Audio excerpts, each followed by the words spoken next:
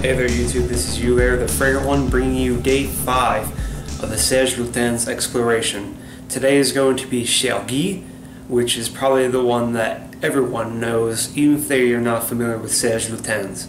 This is, I think, one of their more so rock star fragrances in terms of popularity in at least the fragrance community. I'm not sure how popular it is outside of it. This is a really, really good fragrance, and there's a reason why it's so popular. At the beginning, you're going to get a very aromatic opening that reminds me of like a designer. Now, I don't mean that as in it's low quality or anything. I mean that as in it's very, very good smelling, aromatic. It smells very acceptable to where if it was in a department store and you smelled that, you'd probably want to buy just from the top notes, which is usually what designers are known for, is having amazing top notes, and that's when the fragrance kind of goes down from there. But really aromatic opening. There's a little bit of rose in there, very tiny.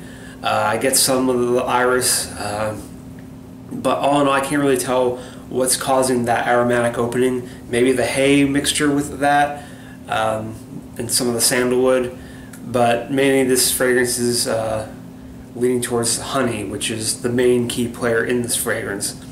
You're going to get that around, I would say, 5-10 minutes in. The honey is just going to get sweeter and sweeter, but it never gets to the point where you feel sick wearing it, so that's a good thing. And that's pretty much what you're going to get. You're going to get that honey, and there's some tobacco there. On Fragrantica, it's listed as, the tobacco is listed as the main note. Maybe it is, maybe it's just a mixture with everything else. It kind of gives me off kind of feel like Bois d'Argent does. I don't like that fragrance that much, but it's probably that honey in there, kind of the similar honey that they use. But this is done a lot better in my opinion, and the opening is amazing, of course, and it's just a really, solid fragrance in my opinion. I can tell the longevity is really good on this one. I would say you probably get 8 to 10 hours at least, because of all those dense notes that are in it. And that's all I got for you guys today. That was my take on Chergui.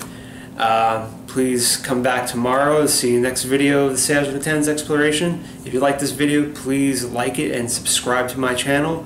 That way you can follow me on this journey. And I'll talk to you tomorrow.